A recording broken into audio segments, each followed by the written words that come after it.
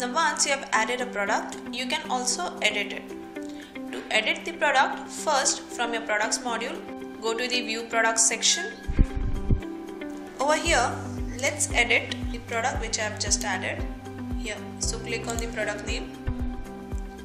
Now let's just begin with adding the proper name of the product. So I'll enter Kohinoor rice. Now remember, if you delete the product type, the whole product details are erased. Next, let's add some more images. So I'll click on image link and enter the image URL and click on fetch image. So I've added one more image over here. Let's move on to the specification. So to edit these details, click on edit details button. Now let's add some more specifications over here.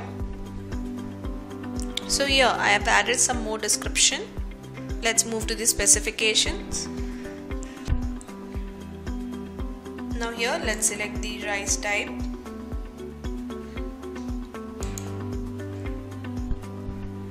If you want to add more specifications, you can click on add custom attribute button. Now let's move ahead to synonym.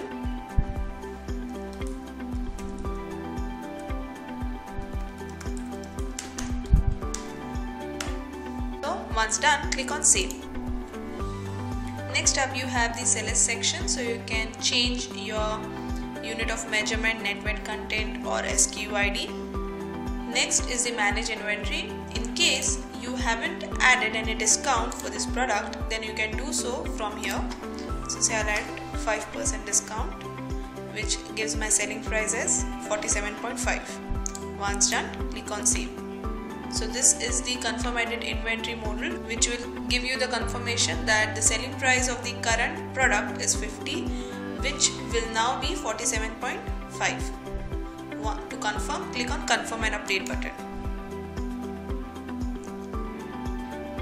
Next is this sell online button. In order to sell this product online, this button is on by default. So next you have sell online in bulk. Now if you wish to sell this product online in bulk, switch on this button.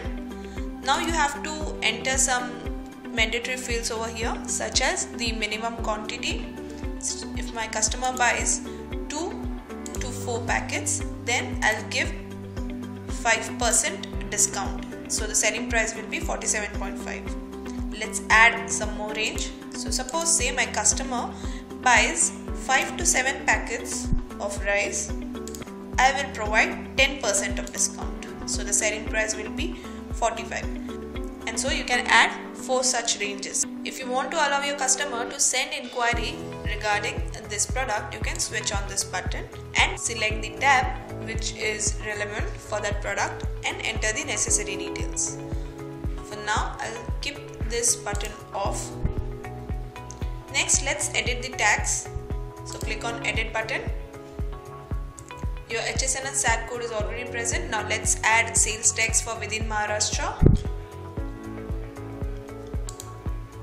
and for outside Maharashtra. Let's add some purchase tax and click on save. Next, let's select the delivery profile for this product. So I'll select Maharashtra profile, which has state information, number of districts under the state and number of pin codes. Along with other details, you can also edit the reorder information. To do that, click on this edit button. Once all the changes are done, click on this save button.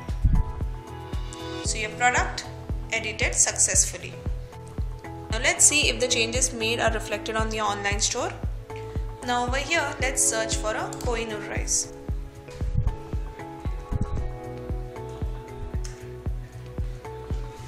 Here. So here's the product, the image which I had added, then the specification which I had changed, the selling price. Next I have choose to sell this product in bulk. So here are the details which I have added, 2 ranges, the specifications and the description. So this is how you edit the individual product. We hope that this video was helpful to you. If you still have any questions, comment below or contact our support team directly. For more such videos, subscribe to our channel and press the bell icon to never miss any update.